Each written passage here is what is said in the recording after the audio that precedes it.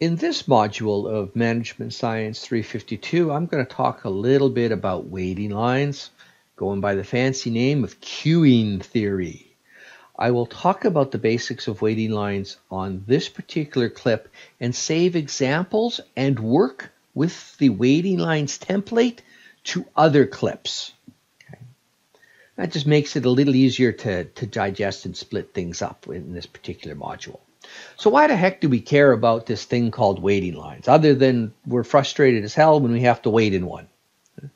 Waiting lines is essentially that thing that builds up in front of your bottleneck, right? We have a bottleneck, and the bottleneck can only handle so much, but the process in front of that bottleneck has a higher throughput than the bottleneck does.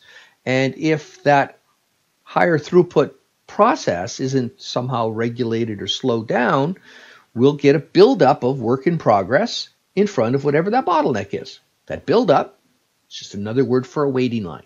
Okay? So when we talk about waiting lines, we're not necessarily talking about whether people are in the waiting lines. It could also be things in the waiting lines, things to get processed, things to be transformed, and so on. Okay? So waiting lines don't just concern people, although they certainly do. They also concern things as well. Okay? Now, English being quite the evolutionary language, it's kind of neat to see where words come from. So when we talk about queuing theory, or the idea of a queue, which we now kind of know to be sort of a old English word for lineup, which it was since the 19th century, but not always the case.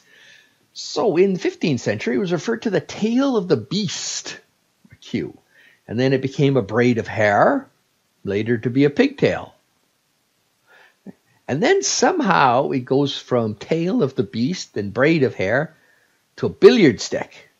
I don't get that leap, but boy, I don't know how anybody learns English.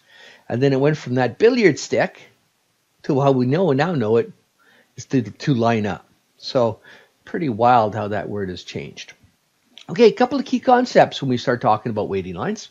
First concept is our idea of a customer population. Just like I said a couple seconds ago, that customer population doesn't necessarily refer solely to humans. It could also refer to things as well. Okay, so that's our input to the service system. So it's generically considered to be anything that goes into the service system, whether it's human or not human. Okay. The source of this customer population is considered finite or infinite.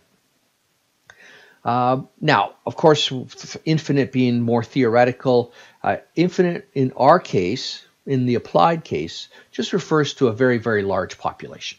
Okay? The math is way easier for infinite populations than it is for finite populations. Okay? So infinite, in order to sort of make for computational ease, is just considered really, really, really large. Okay, so the customer population for Amazon, the customer population for Walmart, customer population for Sobeys, Co-op, all these places considered to be very, very large. And so from a mathematical perspective, we consider them to be infinite. Okay? By finite, we mean it's very, very small. It's countably small. So for instance, the number of fire trucks that are available at any one time, right? That's a fairly small number. The number of ambulances that are on call at any particular moment, fairly, very small number, okay? So those are countable. The number of trucks that you maybe have available in your company, right, for maintenance or whatever, right? Very, very small population size there.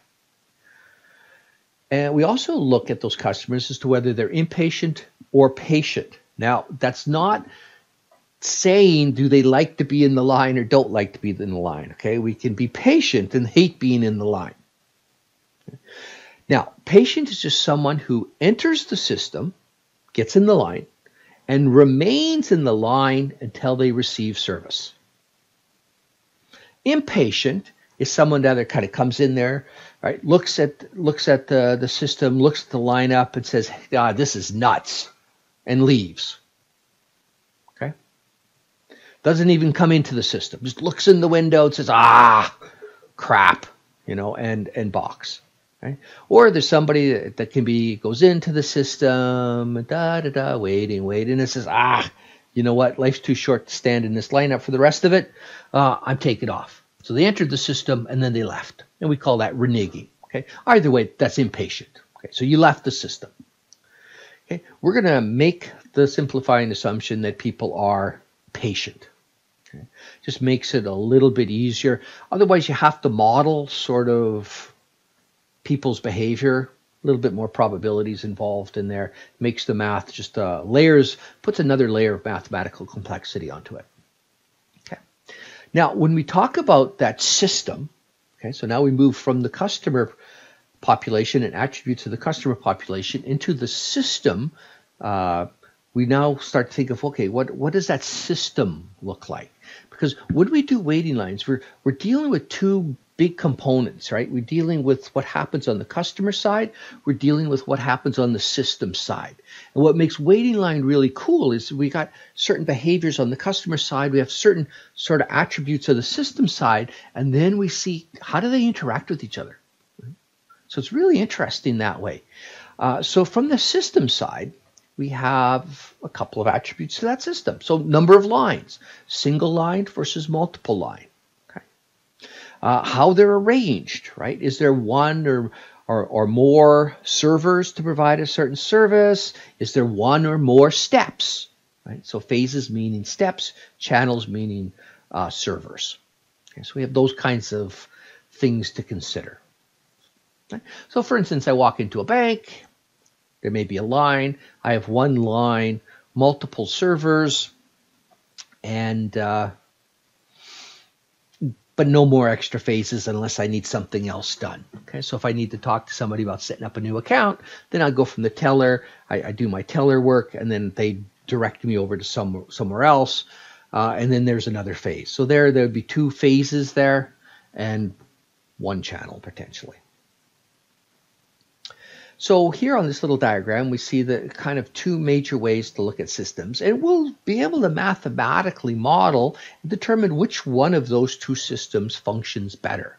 Okay.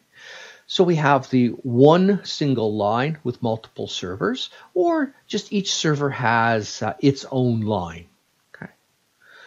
Now, people usually consider A to be a much fairer system. I know I prefer A because if I get into any one of these single B lines over here, you can pretty much guess that the intern, the new person, the worst person, the slowest person is the person who's my server.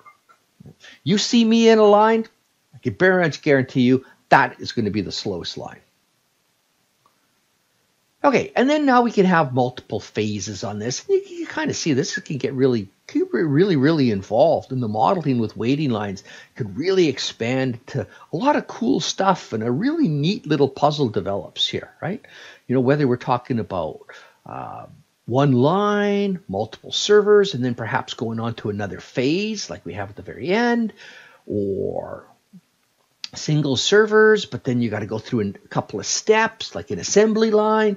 Just lots of ways that we can use these basic elements of waiting lines in different processes. Really cool stuff. Okay, so basically there's four combos here. Single channel, single phase, like the bank, like I said. It could be a single channel, multiple phase. Well, that could be the bank if you need to get an extra service. Maybe if you're going to the registrar and you go up to the front, or you go talk to a faculty advisor, you go talk to the person up at front, and then they direct you to someone else. And so you have one phase, and that's the initial reception person that you see at the front, and then they direct you to another phase, which is the faculty advisor. And then maybe if things get really complicated, there may be a third phase where you got to go talk to a dean of some sort to fix your problem. And then there can be multiple channel, single phase. So it just means multiple different lineups, single phase. So the Walmart lineup in a large way is like that. Right? Most grocery store lineups are like that. And then there's multiple channel, multiple phase. Right? And that's where you have a bunch of channels, a bunch of lineups, a bunch of servers, but there's something else that has to be done after that. So our waiting line model, we start with our customer population, and they arrive. And there's a whole bunch of cool probabilities with their kind of how many of them arrive. Right? So it's really neat. And then they go into the service system. So come off from the population, go into the waiting line. Then there's some priority rule there. Right? How are they designated? How do you get into the service facility? Right? Is it a first come first serve? Is it some other priority system? Right? And there's where the interesting things come into play, right? So you can kind of still see here where we have the customer's population and they arrive, right? Each one of those individual customers is its own independent being, right? How they arrive, well, there's certain modeling to that. The service facility, as we know, right? How many can you serve? How fast you can serve? Variability in the service system, right? As we well know, variability is one of our key sort of ideas or key concepts that we keep track of when someone serves. Some days you're having a good day, sometimes you're having a bad day, right? When we saw that a little bit when we were talking about constraint management. So the service system has variability. And when the service system has variability, the customer population has variability. Hey, we got two probabilities, right? Two probability models that are going to interact with each other. And that's got to be kind of cool. And then the served customers are on their way out. Okay. So that priority rule, now that can be a controversial one. First come, first serve, okay, that's, somewhat non-controversial, but does that work every time? Right? Not necessarily. You've got a healthcare system. You arrive in the emergency room of a hospital. It's not first come, first serve, right? There's a definite priority rule as to who gets seen first. As a student, right? You set priority rules. Which assignment do you do first? Which test do you study for first? And so on, right? And some different processes for that. Earliest due date, you do the one that's due the earliest first, and then you kind of prioritize it from there. But maybe that's not the way you want to work it. Sometimes maybe you want to get those little assignments out of the way, so shortest processing time, and then do the big assignment at the very end where you can just have to focus in on the one thing. So we, as people, when we are organizing our own days, have different rules, right? As far as how we allocate our time or our resources, right? Essentially, that's the service system. So there's a preemptive discipline. So a customer of a higher priority interrupts the service of another higher. So back to the emergency room example, right? You've thought you're about to be served, I guess, for lack of a better term, but an emergency case who comes in just before you're being served, but this other person needs attention more than you do, and boom, you're bumped, right? And it's fairly uncontroversial. Right? First class air versus economy air. First class folks get the board first, economy boards after that, right? So there's a priority rule. So when we start talking about those arrivals, we're modeling those arrivals, and there's variability to that. And so a very, very common probability distribution that we use to model arrivals is the Poisson probability distribution. Another one is a negative binomial probability distribution. So we're going to worry about the probability the Poisson probability distribution because that's the probability distribution that we saw in Management Science 103. Okay. So we remember that the Poisson distribution is a discrete distribution.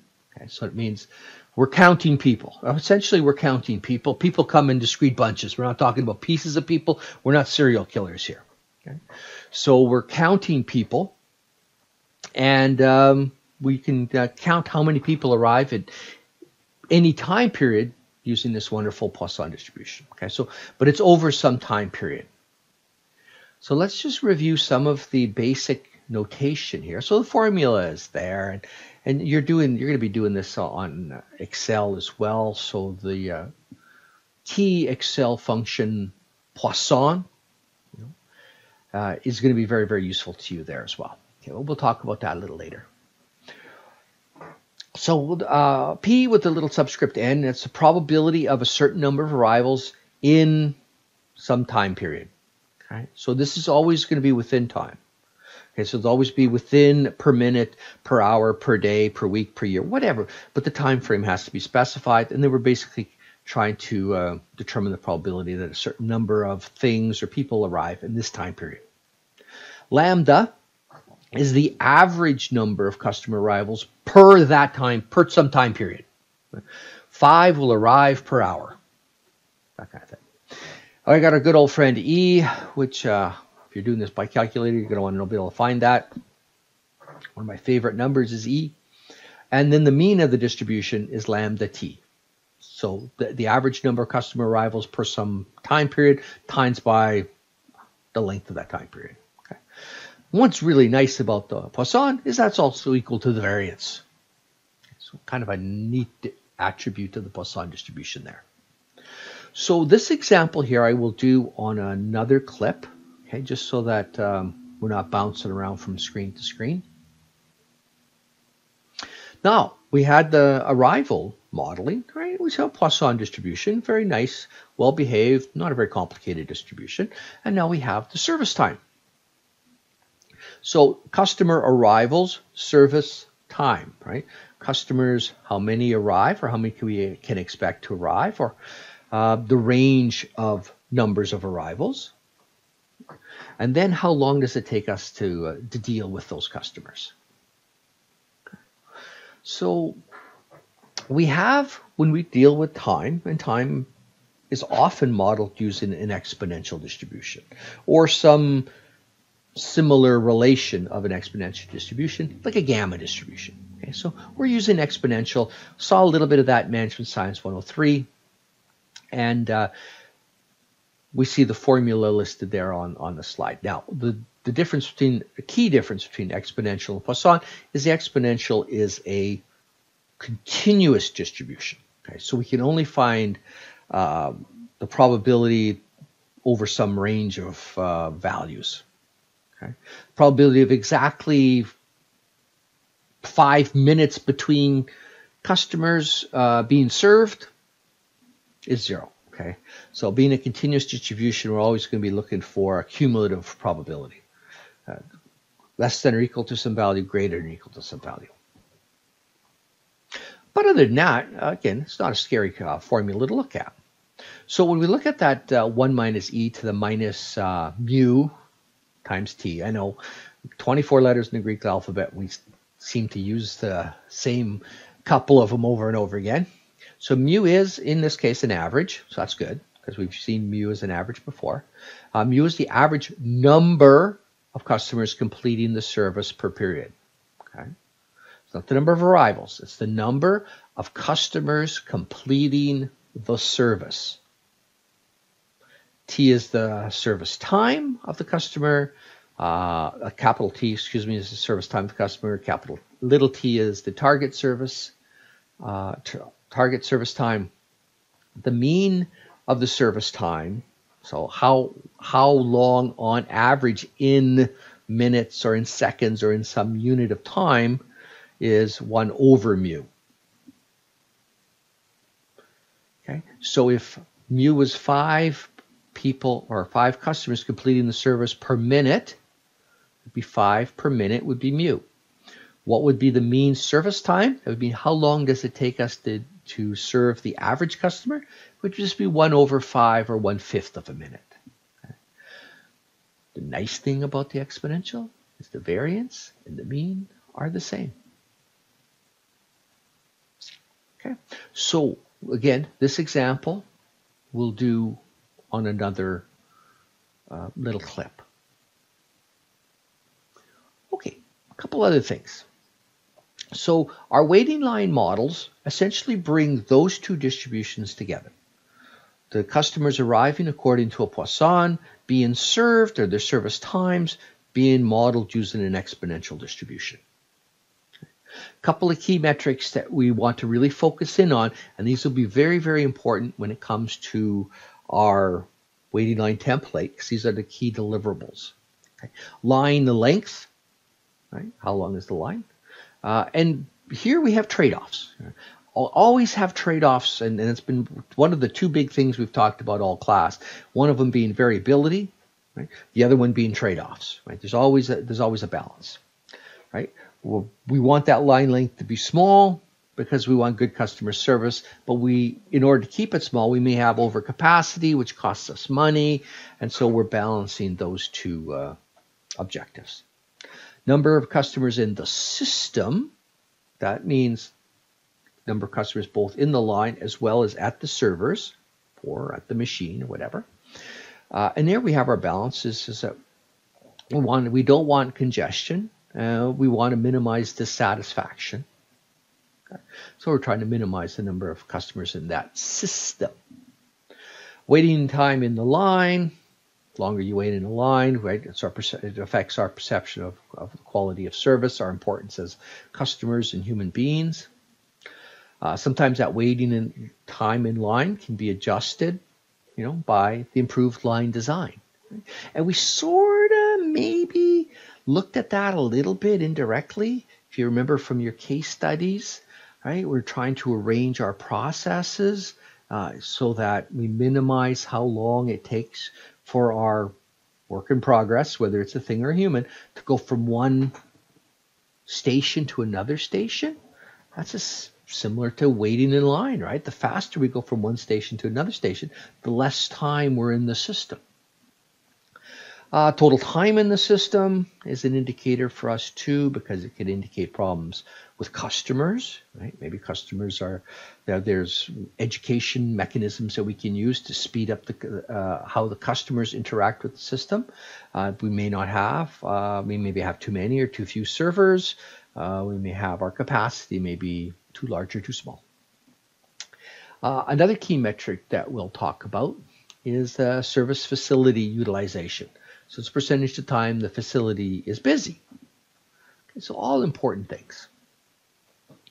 So we'll have two kind of major types of models here. One's a single server model. The other one will be a multiple server model. So single server model, we have one server, one single line of customers. Okay. In this one, we assume the customers are infinite. So customer population is very, very large, and the customers don't leave the lineup. They're patient. Okay. They arrive according to a Poisson distribution with a certain mean arrival rate of lambda. Okay. Service distribution is exponential. So now we can see how the two distributions are going to be coming together here with a mean service rate of mu. That's the number of customers that we can serve in any particular time. So if lambda, number of customers that arrive in a time period, mu, the number of customers that we can serve in a time period. Note, these are both averages. There is variability to both of these numbers.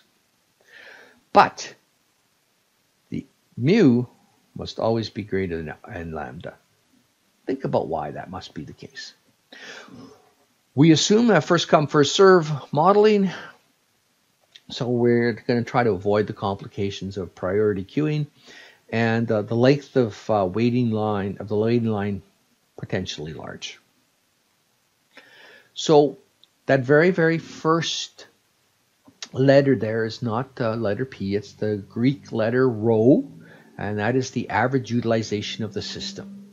Lambda divided by mu. We'll see that when we start working with the template a little bit more. That's a pretty important number for us. N is the probability that N customers are in the system. There's a formula there, and you'll see these key formulas in the text. The waiting line templates will be the predominant focus on this. We won't actually be doing these calculations by hand. L is the average number of customers in the system. LQ is the average number of customers in the line itself. So L would include folks in the line or things in the line, plus those who are being served at that moment, whereas LQ would just be people or things in the line waiting for that service. W is the average time spent in the system, right, both waiting and getting the service, and WQ is the average waiting time in line. So this particular example that you see here, we will also be doing that on a separate clip. Okay, so the other major type of system is the multi-server model. So we had single server model simplified into multi-server. Math is more involved. It's not impossible, but it is a little bit more laborious to work with if you're using it by hand. Okay. We will use the waiting line template in order to do these calculations.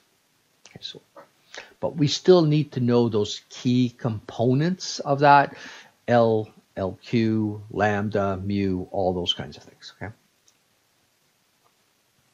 So again, like I said, we talked about these waiting line arrangements, and we sort of see the two types of systems here, right? Both of these are multi-servers.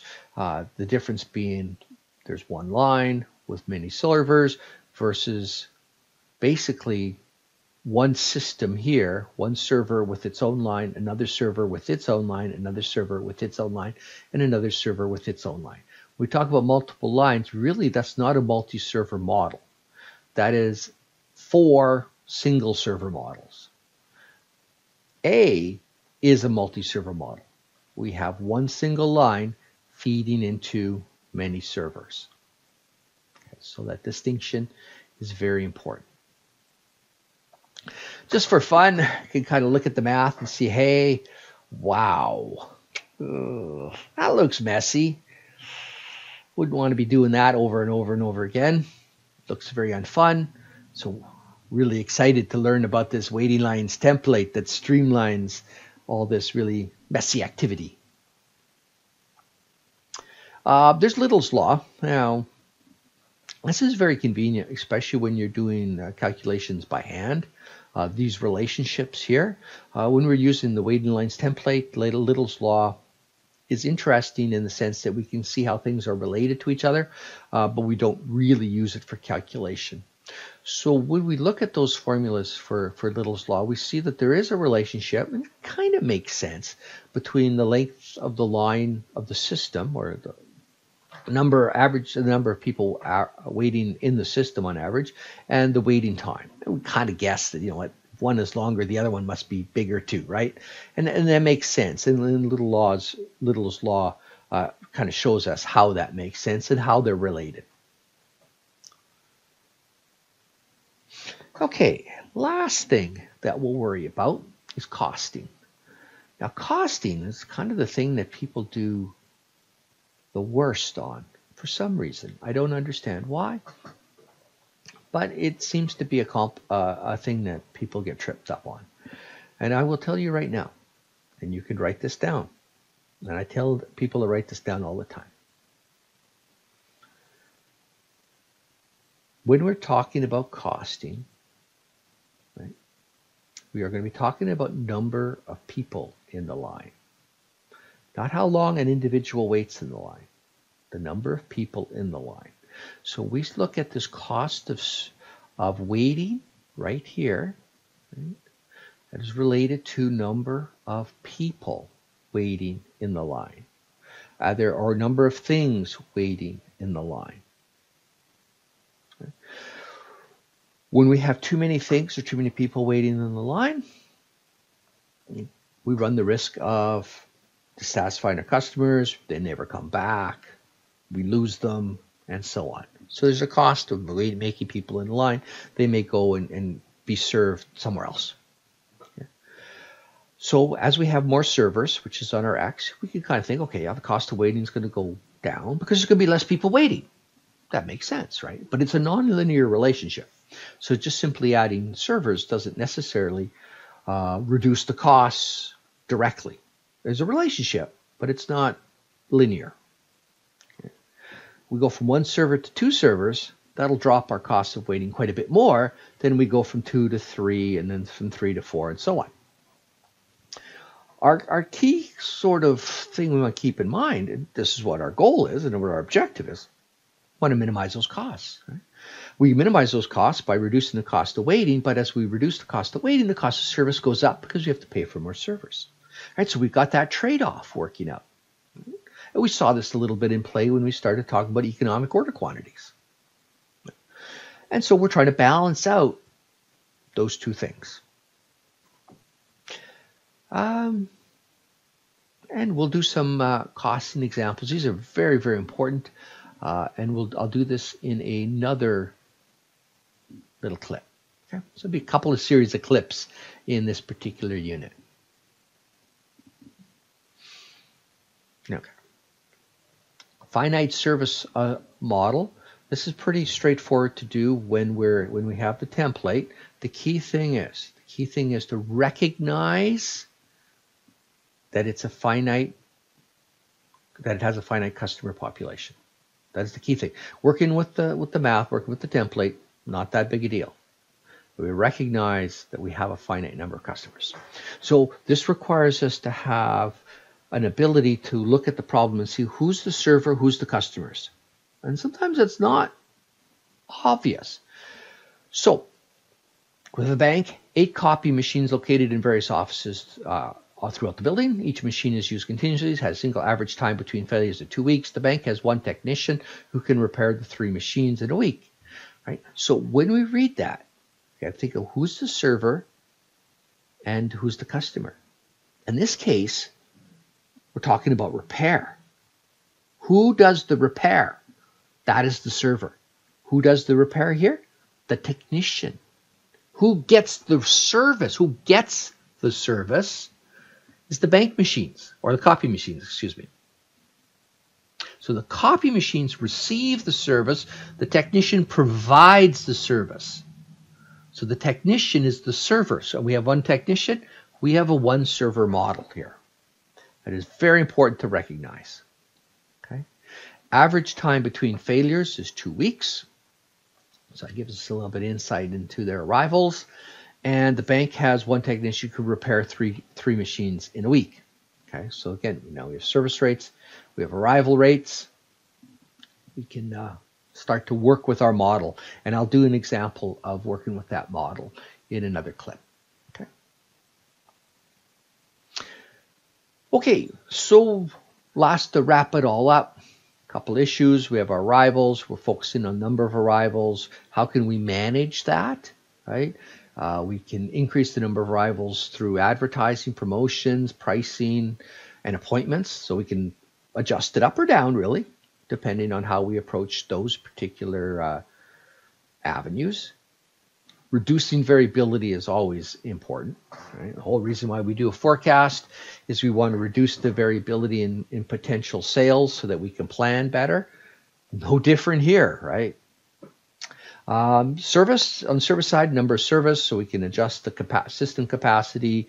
But then we could also start working on the number of customers that a server can deal with in a certain time period. And that's where things like training, incentives, and so on come into play.